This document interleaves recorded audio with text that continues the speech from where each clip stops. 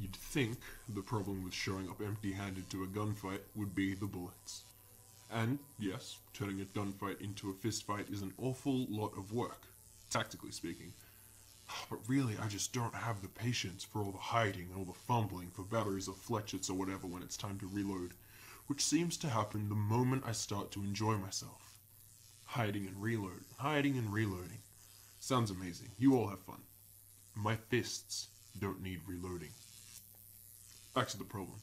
The problem with fists is hygiene. Paint your armor fist to shoulder in alien ichor, toxic robotic lubricant, and ashes. Now take a good look at yourself. That's the only reason I envy the hiders and the reloaders. They get to stay clean.